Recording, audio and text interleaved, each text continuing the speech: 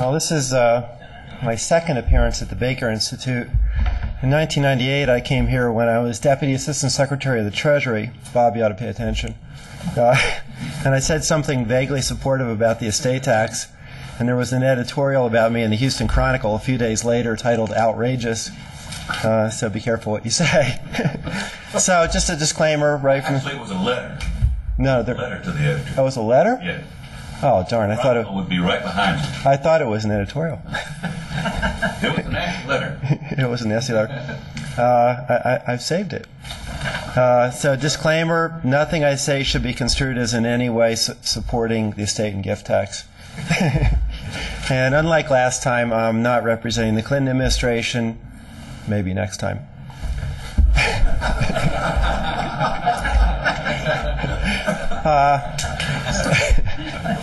This is a very nice paper. I have to admit, I'm not an expert on these models. I think the last time I built a general equilibrium model, some of you weren't even born. But it's, obviously these issues are terribly important, and finding a systematic way to incorporate as many of these effects as possible into a comprehensible model, I think, is very, very helpful. I view these models as sort of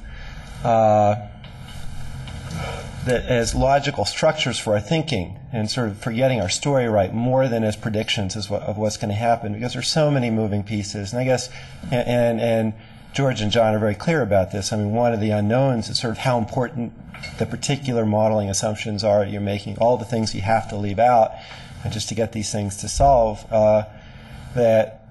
Those are actually big unknowns and maybe even big unknowables. Although I think there are things that can be done to learn more about the effects of at least some of the assumptions. I'll talk about those in a little bit. The model shows, I think, finds very plausible results for what would happen with owner-occupied housing and rental housing. I remember the 1996 conference when Pat Hendershot basically got up and said the sky is falling, and then basically everybody else in the room said no, it's not. In this model, the sky is not falling. I mean, we see wild variations in user costs of housing, at least as measured by interest rates and tax rates. And you never see anything like that corresponding to changes in prices. And this model shows, I think, in a pretty clear way why in a general equilibrium model, even with some moderate adjustment costs, you'd get relatively small changes in owner-occupied housing prices. The big hit in this model comes on owners of rental capital because they lose a lot of depreciation deductions. Rental housing is depreciated over something like 30 years, and the existing owners of rental capital would lose a lot of those depreciation deductions. That might be the biggest surprise in the paper, at least for me, but it's certainly plausible, it's interesting, it's relevant. In this model, almost everyone is better off than under the baseline scenario, the progressive income tax. Wages go up, as do after-tax returns to capital. Young people work and save more, and only the current old are hurt. Because of the lump sum tax on old capital, and also because there's a progressive income tax here, and older people have got relatively lower incomes, so that when they go from the low progressive income tax rates up to the flat tax rates, they lose out. I'm not convinced that that's actually the way things would play out, but it gives you a story as to how that's the answer. The authors argue that adjustment costs moderate price responses, which reduces or increases in or reduces in the short run the welfare losses, the people who lose from reform, so I guess another way to put it is that the efficiency gains from a model with no adjustment costs and no transition relief are vastly overstated, because either there are big adjustment costs, which entail real economic costs, which I think show up in this model, although they're not discussed. It actually might be, you might add that to the discussion, because that is a cost, or there'd be a larger need for transition relief. There'd be people losing out more in the short run, which would reduce the efficiency gains from the lump sum tax on old capital. So what's known about these overlapping generation models? Well, one thing that's known is that nobody really makes decisions the way they do in these models. Jane Gravel's often pointed out how implausible it is that people would wake up and decide how hard to work now based on the opportunity cost of consumption in every future time period. The big intertemporal response in this model, as I understand it, comes from people shifting leisure when they're young, so they can, rather than reducing their initial level of consumption by a lot, so that they can increase future consumption and leisure. What's unknown, as George noted and as was noted yesterday, the key parameters. The elasticities of substitution between goods, between current and future consumption, and the adjustment costs are all highly uncertain. In the case of modeling, for a lot of economic models, we don't really buy the underlying framework as an exact description of how people make decisions. Nobody thinks of people really maximizing utility subject to a budget constraint. But in the case of demand for goods and services, the predictions of the model are consistent with what you can readily observe. Price of a good goes up, quantity demanded goes down. In the case of work and saving, it's a little bit more problematic. A lot of the predictions in the model are not so clear. The tax rate on working goes up. People might choose to work more or less, as all economists know. Same thing for saving. Economists feel comfortable saying that people respond to incentives, but that assumes that people understand the incentives. And I think that's a problem, again, in this kind of a model. To assume that people are doing intertemporal substitution based on anything other than simple rules of thumb assumes a high level of individual rationality. And, if you leave this room and talk to real people, you realize a lot of them are really clueless. Also, a lot of the decisions in this model rely on tax regimes remaining fixed in the future. Again, this is noted by the authors. But if consumption tax rates go up in the future, or there's an estate tax, and there's a bequest motive, which actually isn't in this model, but would be in the real world, then the incentives could be radically different than they are in this model with perfect certainty about future tax regimes. And you should recall that the economic nirvana in this model starts with confiscation of wealth from the old, which might be perceived as a bad signal if you're trying to make predictions about what's going to happen in the future, especially given future demographic issues. So an unknown is how important all these unknowns are to the robustness of the bottom line conclusions. Now, even if you buy the basic framework, there are a lot of limitations in this and any overlapping generation model, and they're necessary. You have to make assumptions to actually be able to solve these models. I want to just go through some of them. One is, in this model, at least the version that I read, they're identical individuals. In the real world, incomes and preferences vary. For one thing, this is important because there are permanent differences in ability to earn income and in inherited wealth. And my understanding is that in the next version of this model, there are going to be different income classes, and that will help a lot. The model effectively assumes that there are identical firms within each sector, or just one firm that's acting like a perfectly competitive agent. So with the representative firm doesn't capture the fact that within real industries there are firms that have old capital and firms that have newer capital. And certainly in the political dynamics, the fact that, and I think Joel talked about this in yesterday's comments, that the firms with the old capital are going to be unhappy, even if you say that on average the industry is going to do okay. So that's going to affect the demand for transition relief. The model has 3 sectors, which is an improvement over 2-sector model. It's good to explicitly model owner-occupied housing, but in the real world, there are going to be many sectors involved, and they'll be affected very differently. Again, going back to Joel's comments, that's reflected in different views about the desirability of different kinds of tax reforms. And obviously, modeling more intersectoral distortions would result in even bigger welfare gains as well.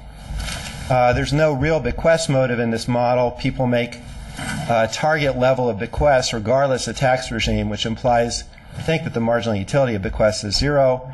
You get more bequest response in a model with precautionary savings with uncertain lifetimes and no annuities markets. And with the bequest motive, people would share some of the future consumption increases with their children, again, as was noted by the authors. This might only be a problem in the short run, but it would, again, affect the desirability of this policy in a key transitional period. The model, as I understand it, is a closed economy model. As yesterday's discussion indicated, modeling an open economy would make a big difference. The model has no uncertainty. As some authors yesterday noted, there's an insurance value to progressive taxation, which isn't reflected in the model, and that would actually reduce the welfare gains from going from an income tax to a consumption tax. And there are doubtless many other margins on which uncertainty would matter. One thing that would help in terms of figuring out how important these different assumptions are would be to do some sensitivity analysis, which I think are feasible within this model framework. Basically, there are three sources of efficiency gains in the model. One is from eliminating progressive rates, deductions, and credits under personal income tax and eliminating the corporate income tax. So one thing that would be nice to do, I talked to John about this yesterday, I think he said it was feasible, would be to just measure this effect alone. Go from the progressive income tax with consumption tax to a flat income tax and see how big that effect is. Because obviously that's another avenue for tax reform that doesn't require going to a consumption tax. Second, there's eliminating the sectoral distortions, leveling the playing field. I think you could model this by holding capital and labor fixed, but allowing allowing a reallocation of capital among sectors and measuring the effect of that change. And then finally, removing the intertemporal distortion, and that's really the effect of going to a consumption tax. It would obviously also be nice to vary the other parameters in the model, the elasticities of substitution. One thing in particular is that the adjustment costs for housing are not all at the business side, they're also at the individual side. They're big transaction costs to moving, especially for those in owner-occupied housing. So what you might do would be to model an elasticity of substitution between rental and owner-occupied housing that's a lot smaller in the short run than it is in the longer run, over 5 or 10 years. And look at lower and maybe higher intertemporal elasticities as well. Other real-world limitations, one key one is that I think about 80% or more of people in the United States are already in a consumption tax regime because all their savings, or virtually all of them, are in retirement savings, which are tax-free, or in owner-occupied housing, which is virtually tax-free. So presumably their work and saving decisions wouldn't be altered much in this model context anyway, except possibly due to changes in the tax rate on labor. I think you might be able to incorporate this in the model with different income classes. Dropping employer pensions, I don't actually know how you would model this, but dropping employer pensions in the real world could really reduce saving, and you might just note that in the paper because of, not pure rational economics, but because of the fact that having employers set up pensions is a big inducement to a lot of low and moderate income people to save. What are the implications for policy? One is, my view is, I think there'd still be a lot of demand for transition relief, no matter how good you make this model. There are going to be individual firms within industries and individual sectors that think they're going to be worse off than they would be under the status quo. And the model shows, in one example, which is rental housing, where people really get hammered in the short run. Nonetheless, I think this is an extremely useful intellectual tool. I think it's a real contribution, and I applaud the authors for their work on this paper, and I look forward to seeing future versions of it.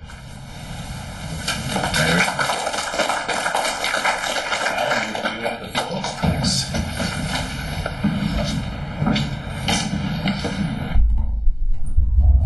Well, I also like this paper, and I think it does provide a lot of useful insights into the effects on the transition. I think the results they're getting are basically right, including their discussion of how uncertain, how unknown some of those results are. I guess in view of Lynn's story about the Houston Chronicle, I definitely don't want to omit the disclaimer that the views I'm expressing are not necessarily those of the Federal Reserve System or the Dallas Fed or anyone else, just me. So what I'm going to do is first very briefly discuss the model structure and that the authors use and the policy reform that they choose to examine. Then spend a little bit more time talking about the results they get, and then briefly close with a few recommendations for further work and for some revisions and sensitivity tests. So on the model structure, I think that the structure is well chosen. As Lynn said, there's a lot of trade-offs involved in these things. Clearly, many aspects of reality are unavoidably omitted. Nonetheless, I think the model does have the key features that are really needed to study the transitional effects of tax reform on the price or value of existing capital. First of all, it is a general equilibrium model. It has rational expectations. And then I think this is critical, the multi-sector nature of the model. Given the different effects on owner-occupied housing and business capital, you really have to look at those separately. Politically, of course, it's also important to break them out. And once you have the owner-occupied housing, I think including the rental housing, of course, as a separate sector, instead of mixing it in with the rest of the business sector, is exactly the right way to go. So it is restrictive along some dimensions. I mean, and actually this could be, of course, several slides because it's easy to sit up here and list all the aspects of reality that are left out, and Lynn's mentioned some of them. There's no heterogeneity within the cohorts, and the model is deterministic. Neither of these, I guess, bother me that much if the purpose at hand is to examine the transitional effects on asset prices. The model is also a closed economy. I do think that is one area where it would be useful to generalize it more so than with the other two. It would, among other things, let you look at the value of cross-border holdings. And of course, there's some interesting issues there, destination versus origin base, and so on. The policy reform that's being examined, of course, is a revenue-neutral switch to the flat tax. So this really does have a couple different components to it. First, there is the reduction in progressivity, and that's what's driving the long-run labor supply gains that the authors get. There's nothing about the moving to the consumption tax base that would necessarily increase labor supply, but you do get that from having a less progressive rate schedule. So, of course, as part of moving to a consumption tax base, you repeal the tax on interest income and the corresponding deduction for interest expense, including the mortgage interest deduction. That's part and parcel of moving to that base. Like all real-world consumption taxes, of course, owner-occupied housing is taxed on a prepayment basis. You are not allowed a deduction for the purchase of the home. You are then not taxed on the imputed rent or deduct any of the expenses against that rent. So, of course, the repeal of the property tax deduction is part and parcel of adopting the prepayment method. This is a pure textbook reform. There is no continuing preference for owner-occupied housing. Obviously, the President's panel chose a different path in that regard. There is no transition relief, and the panel chose a different path there as well. There is no binding limit, one gathers, on the loss deductions that firms can take. This is an issue that's been discussed, of course, and is a problem, but again, assumed away in order to focus on a pure textbook reform. The reform is immediate, not anticipated, so the author cites up any of the transitional effects of the tax avoidance behavior that might take effect during the period while the reform is being considered and announced and adopted. So turning to the results, the authors do find declines in the value of capital, particularly the rental housing and to a lesser extent the other business capital. Those results are sensitive to the adjustment costs, and I think that's right, as I'll explain. The owner-occupied housing declines, though, are smaller than those in studies which explicitly or implicitly assume infinite adjustment costs, that there's basically like no quantity adjustment. And I think the authors, of course, are quite right on that the results from those other studies that make that restrictive assumptions do not make sense. Well, here's the organizing framework that I found it useful to just think about this in, and of course it's a very familiar one. How does existing capital's value get affected when we make this type of reform? Well, in the steady state of the income tax, before we head into it, the value of the capital is going to equal to 1, just normalize the cost of producing and installing the capital, minus any discount that existing capital may bear relative to the price of newly produced capital under the existing income tax system. After reform, immediately after reform, the value under the consumption tax is going to equal the new cost of producing new capital, producing and installing, which we can call Q sub C0, which of course may be different from 1 if adjustment costs are present, and then multiply by 1 minus the discount factor that applies under a consumption tax system. So you really have the 3 key values here. What is the discount under the consumption tax, the discount under the income tax, in both cases for existing capital relative to the cost of producing and installing new capital, and then what is the change in the price of the new capital or the cost of it when you make this switch.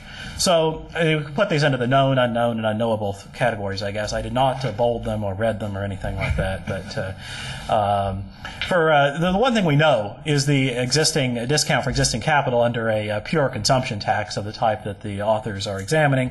For business capital taxed under a true consumption tax basis, of course, it equals the tax rate, a standard result, anytime that there's expensing. And so that's true for both types of business capital in the model. Of course, the owner-occupied housing is taxed on a prepayment basis, and so for that, the discount under the consumption tax equals 0. And that would also be true in a broader model. It would also be true of consumer durables and of the capital held by state and local governments and by nonprofit organizations. All of those things get prepayment treatment under all of the consumption tax proposals that I've seen. So moving to the next value, the existing capital discount under the income tax is, I think, mildly unknown. I guess that's how I would phrase it. It is not known the way that the consumption tax discount is, and so let's take a look at how the authors what they do on that. So, of course, it depends on the timing of the income tax. If you really have a pure income tax collected on a concurrent basis with taxes always being proportional to net income, fixed fraction over the life of the investment, whatever the fraction may be, then, of course, there's no discount. But there is a positive discount anytime the taxes are backloaded, which, of course, can happen with accelerated depreciation or investment tax credits. So you can easily back out, I guess, from Table 3, and I think I've done this correctly, what the discount is that the authors have in their income tax steady state. This is the discount to total capital. So, just not worrying about debt and equity, but just the discount for total capital. Rental housing there's no discount on owner-occupied housing. It's taxed on a concurrent basis with a rate, as it happens, of 0. So, of course, there's no discount. The rental housing gets a very mild discount under the existing system, which is why, of course, it gets hammered by the switch to the consumption tax. I believe they've got a 2% discount there, and I back out a 10% discount for the non-housing capital, and so that reflects accelerated depreciation. So this parameter is mildly unknown, and there's different ways to estimate it. So what changes could be made and what the authors have done? As I read the paper, the authors are trying to model the 2003 tax system as sort of being their income tax steady state. So they've got bonus depreciation or temporary partial expensing in their baseline. And now that provision has expired, and I don't think there was ever that strong a probability it was going to be made permanent, although some may disagree with that. But now that it's expired, I think that should be dropped from the model. And then, of course, there would be a smaller discount under the existing system. The authors they don't use the new view of dividend taxes. They use the other view, which I still call it the old view, but I learned at this conference that it's now called the traditional view, so I think I missed the memo on that one. But whatever that other view is, that's what they're assuming. And I think the evidence, probably that we have, which is inconclusive and mildly unknown, would justify probably moving to a blended view of the old and the new. The 50-50 just seems to be canonical in some circles, but there's certainly a lot of theoretically attractive features of the new view, so partially incorporating that would be useful. And of course, that would raise the discount, since under the new view, the dividend taxes are backloaded tax with respect to each given investment, tax savings when you invest and reduce dividends, tax collections later. And then, of course, the intangible capital, which already gets expensing, I think really should be reflected. And some of the comments yesterday make clear how important that is. I really think that is an important thing to bring in. And that would raise DY. So I don't know what the net impact here would be. The authors are apologetic in at least one, maybe two footnotes about how the part of the return to capital may be the risk premium, and they're really leaving that out by looking at a deterministic model. But the difference of the return from the risk-free rate has zero market value, or at least should have zero market value. So in fact, that really should not have any implications for what the percentage reduction is going to be in the value of existing capital. So the authors really, I think, do not need to apologize about that. So now we move to something that is more unknown, as I'm going to say in a moment, and that's the estimate, of course, of what happens to Q as we move to this new consumption tax. I think John described one of the scenarios as being zero adjustment costs, but as mentioned in the paper, the adjustment costs are positive in that scenario. They're just low, and of course, if they were literally zero, then the Q would be stuck at 1.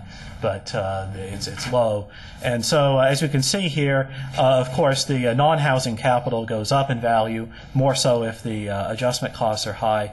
The rental housing, the value of new capital goes up, again, more so if the adjustment costs are high. And then, of course, the owner-occupied housing goes down in value, more so if the adjustment costs are high. I've backed these values out of the tables as well, so hopefully I've done them right. I think I have done so. So I think that this change here, this really is strongly unknown. More than it's not just mildly unknown. So, of course, we know there's an increased demand for business capital of both types and a reduced demand for owner-occupied housing. So one thing you've got to do is just get that demand down right, and there's a lot of problems with that, as we'll see.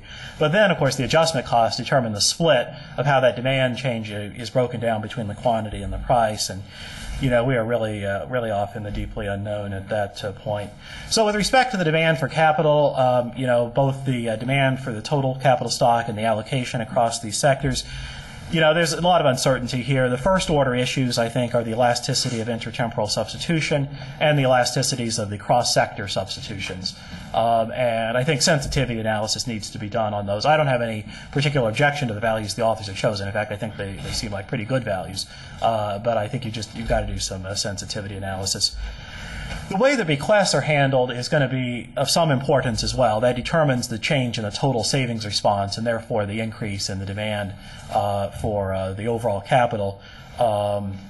And this target bequest assumption, I think, is certainly extreme and is unrealistic. And so, again, I think some sensitivity analysis with other models of bequests should be adopted. I'm not going to venture to give a lot of specific advice here because this is an area I think we really do not understand very well. And so I really just have to suggest that different alternatives be considered. So then we move to the adjustment cost, the other determinant of the changing Q, and I think the magnitude is unknown. That is the one sensitivity analysis the authors have in the paper, and if you're only going to have one element of sensitivity analysis, and of course I know the authors are going to do more as they revise this, this is the one, and you can see, I think, from the results how sensitive things are to the magnitude of the adjustment costs. And I'm not sure whether the authors have spanned the entire, interval of realistic adjustment costs or not. I do think, though, there is a deeper point as well, and I don't know to what extent this can be addressed, but, the form of the adjustment costs are really unknown as well.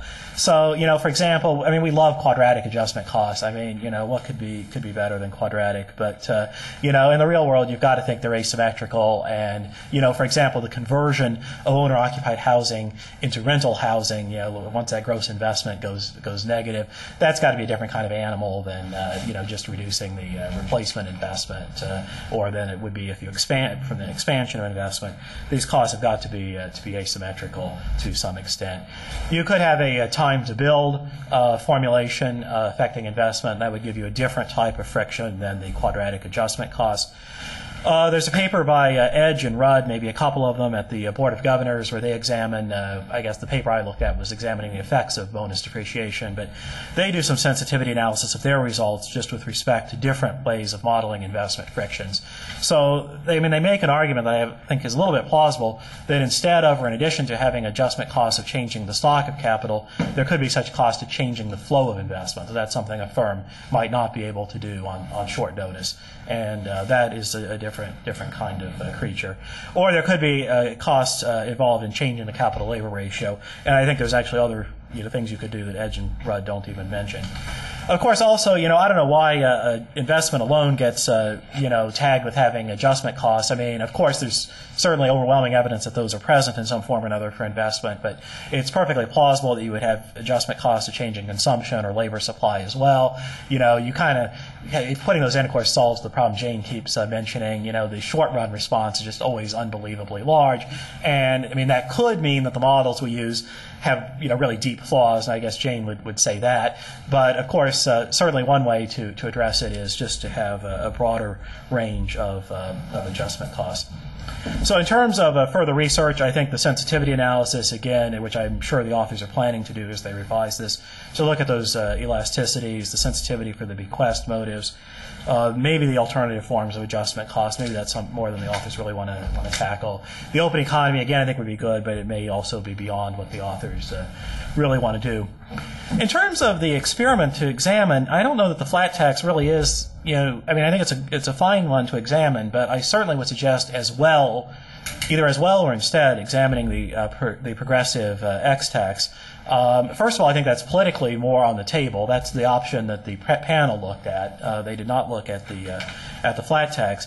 Now, having the progressive rates, of course, also would be useful because it would be a cleaner way. I mean, Len suggested, I think, the opposite approach of taking the I'm almost done here. Taking the moving to the flat rate structure and then going to consumption. But I think a way to do it that really matches what people are looking at politically is don't look at the reduction of progressivity. Switch from the progressive income tax to the progressive X tax. That really isolates moving to the consumption tax base.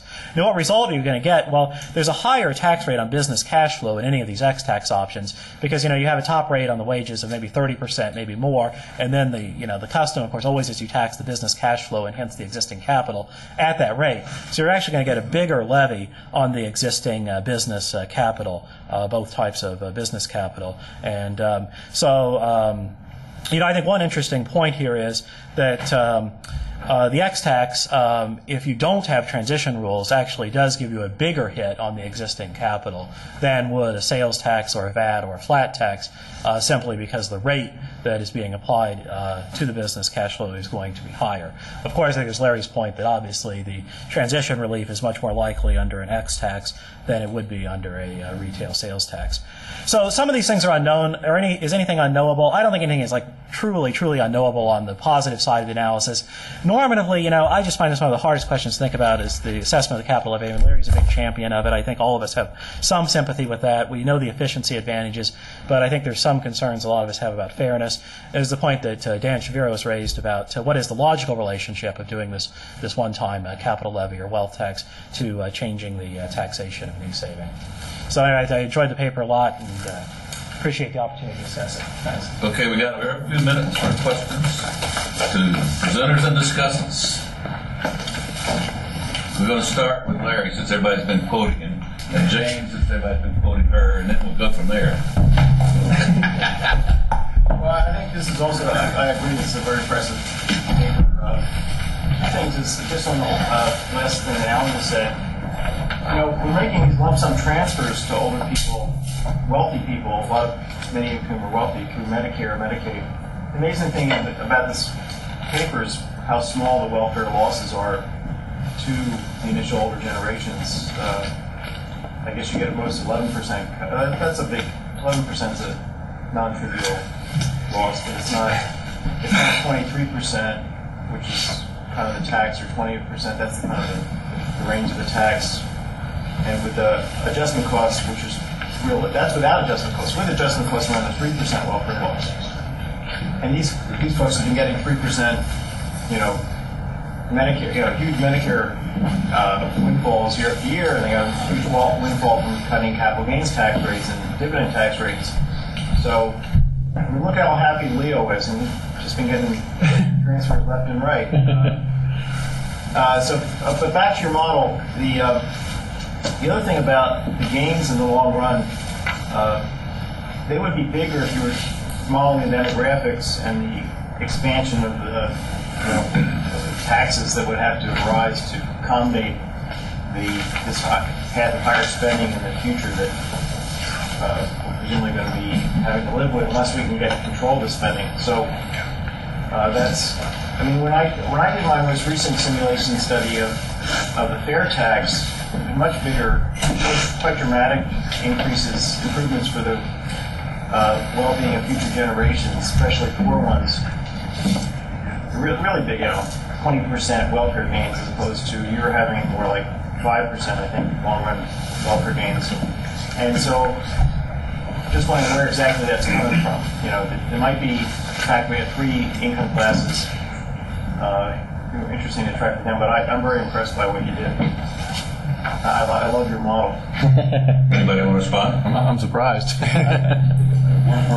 I'll just kind of comment. We're making a lot of these changes. We've been gradually working on the open economy piece and adding different firms as well. Joyce. Is your model in Fortran or what? MATLAB. MATLAB, okay. And we have we have pieces that we didn't use for this paper, such as tax-deferred savings, to take account of explicitly how people are saving, as opposed to the ad hoc way that I deal with it in the paper about just lowering the tax rate. Would it help you to see our code? I mean, to think about the adding, it's such a big ordeal to put one of these models together.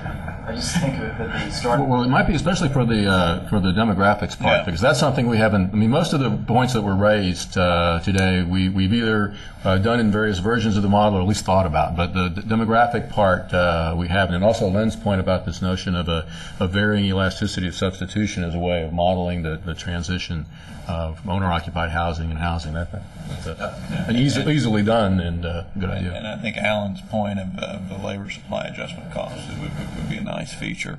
Alan, you responded to Larry. Yeah, just a couple, just two quick comments. I guess, the capital levy is such a difficult thing to think about, but, I think the case for, taking resources away from the older generations is, pretty compelling to me. And again, that disclaimer, not the Dallas Fed, okay, but, that's absolutely right, it seems to me. One of the things that I think troubles me about the capital levy is just targeting the people who have chosen to save in the past. That among the elderly, it is they who will be hit, while we're actually saying going forward, we want to actually treat saving more favorably. So in a sense, to kind of justify the capital levy, you've got to go one step beyond saying we want to take resources away from the older generation. To my mind, that first step is the easy one, then the second is the harder. The expanding size of government is kind of ambiguous in its effects, isn't it? Because if you are maintaining more or less contemporaneous budget balance, then you have the consumption tax rate going up over time, and it does bring back some of the tax penalty on saving. So on the one hand, you've got a bigger tax system that you're putting your efficiency into, but on the other hand, one of the efficiency features is actually being diluted. And let me add that we've done a lot of sensitivity analysis already. We didn't include it in the paper for when it was long, and two, when you got the paper. Indeed. And while transition relief does affect the business equity asset prices, the owner-occupied and the rental housing prices are especially the owner-occupied, are relatively robust to almost any parameter value. Not to mention that a lot of our parameter values are kind of pessimistic. And so, I know Jane would like a labor supply of 0. But I've used lower ones, and I've used lower than I've had. Certainly with respect to the interest rate. And Tom Niesner would like it higher. So go on. Questions. We need to be all kosher. Jane, then Jim Paterba, then Alan Auerbach. Yeah, I just want to ask a question about how something's done in the model. If everybody just bought assets directly, everybody gets a deduction for the cost of the assets.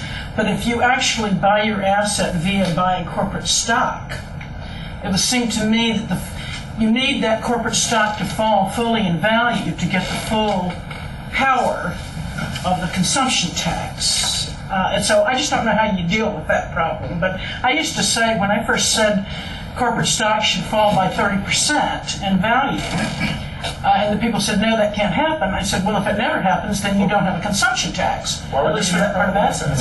Why would there be a problem with that? Because when you go to buy a share of corporate stock, if the stock doesn't fall by the full amount of the But why wouldn't it? discount. If it's a business level tax. Well, because they've got adjustment cost. It doesn't have anything to do with where the tax is assessed. But the value is going to be reflected in stock market value. So if you don't go actually buy physical assets, somebody's got to give the firm money. Well, if we did the calculation, just back of the envelope of the present value discounted cash flow, and we would no offsetting factors, you would get something like you said. You get it basically. your In numbers rental housing, you've got pretty close to the. Let me just respond a different way on this, because I think what's going on, Jane, is you're saying, well, with no adjustment costs, it fall by 30%. If it only falls by 15%, then where's the big? Why do you? In the long Why run, do you go buy stock, right? In the long run, we That much know more. that we end up at the same steady state, because in the long run, Right. without adjustment costs. So what's going on is that over the transition path, there's capital losses arising as you kind of have adjusted that would not otherwise have arisen. So that's hitting transitional generations. So this kind of loss is there; it's just postponed. Is what I think is going on Right. intuitively. But wouldn't that affect your savings behavior? It's going to delay the transition. It wouldn't have anything to do with whether the tax is assessed as a business that's a the separate. transition. The half-life of the transition will be longer. Having adjustment costs certainly dampens the immediate saving response. I mean, that's absolutely right. If I could, Yeah. in one scenario, go buy a share of corporate stock that's 30% cheaper, and in this scenario, the stock only falls by 15%, it seems to me the incentive for me to put my money into the corporate sector is small. And now we move on. Jim Paterno. Two quick points on owner-occupied housing. One is I think it's very important to allow some heterogeneity within the owner-occupied housing sector, since the kind of house that's typically lived in by someone who's at the top marginal rate in the initial scenario and is using a lot of debt, the sort of Silicon Valley first-time buyer at this point, is likely to be very different in terms of house price reactions from the houses that are lived in by many of the elderly who are not in those kinds of neighborhoods and who are not relying a lot on debt, and the buyers of their houses aren't relying a lot on debt. So I think that's a key thing to think about. The other thing is the assumption about the target bequest, and I think it actually interacts with the housing part a bit. But one of the ways we may play out this fiscal scenario going forward is we might force the older cohort at some point through reductions in spending programs to draw down their housing equity in a way that prior cohorts have not done before they died. Right? A lot of the prior cohorts have bequeathed a lot of their owner-occupied housing. You could imagine that the baby boomers may be forced to spend down their house by reverse annuity mortgaging or things like that to cover medical costs as they age. Well, if you've got the target bequest in there, in some sense you preclude that kind of adjustment from taking place. So I think that may be an assumption to relax in the future. Yeah, no, I think it's not even an issue of sensitivity. I think we're just going to change the assumption, and we're sort of experimenting with different approaches. Two more, Robert. All right, I thought I was next. Those previous interjections don't count. No, I As I understand what you've done, you're assuming the interest rate changes each period. You have basically a short rate, is the only rate you have, which means that when you introduce the consumption tax, you've got an increase in the after-tax interest rate, a reduction in the before-tax interest rate. And you've also got an R-based tax, which means you're no more taxation of interest, no more deduction, and so forth. I think if you take into account the fact that rental housing is likely to be highly leveraged, and the debt, the maturity of the rental housing is not going to be floating rate borrowing, but probably a longer maturity, that's going to exacerbate the decline in the value of rental housing, because you're going to have leveraged positions where they get hit on the debt side by the fact that they're paying they don't get the benefit of a lower borrowing rate, a lower before tax rate. Unless that's somehow already taken into account in the way I don't see it, I think that would increase the equity loss on rental housing. Why couldn't they refinance? Basically, we're assuming that they do. Because it drops. It would depend on the conditions of the contract. Yeah. Okay. Equity Robert, housing is not any more leveraged than anything else. we'll take a lunch. Robert. Yes. Henry. Henry. I want to urge again the importance of the closed economy, open economy issue. In the open economy case, I assume you would simply implement it. One of the ways of implementing it would be to say there was no change in the before-tax interest rate. The second thing is, I'm really uncomfortable with strong comments about the housing market from a model of this kind. There are two dominant facts. I'm in a way extending Jim's comments. There are two dominant facts about housing markets. The first is there's a very low ratio of investment to capital stock. And in some markets, sub-markets, it's zero. Markets in which population is declining, others in which it's expanding very rapidly and the ratio is higher. Those are very different conditions for this kind of a tax change. The second is there's enormous heterogeneity with respect to housing prices, with respect to average personal tax rates in given communities, and hence the value of deductibility, or even the likelihood of deductibility, and in the ratio of housing costs to income. There's an old quip about the Platte River, it's 6 inches deep but you can drown in it. I think that's the case on the average. I think that's the case with housing markets. to discuss the impact of a major tax change on housing markets without spending a sizable part of the exposition on this issue of heterogeneity, it seems to me, is a serious drawback in the usefulness of the paper. It really is important, I think, to start with the markets and then try to apply the model to them, rather than start with the model and not even get to the submarkets.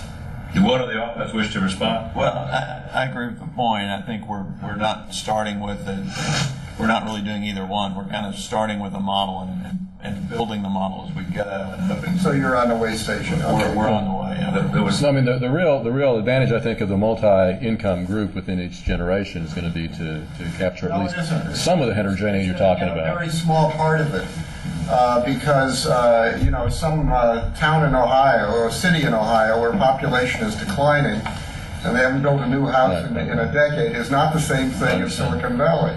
okay, with that, we have to wrap it up.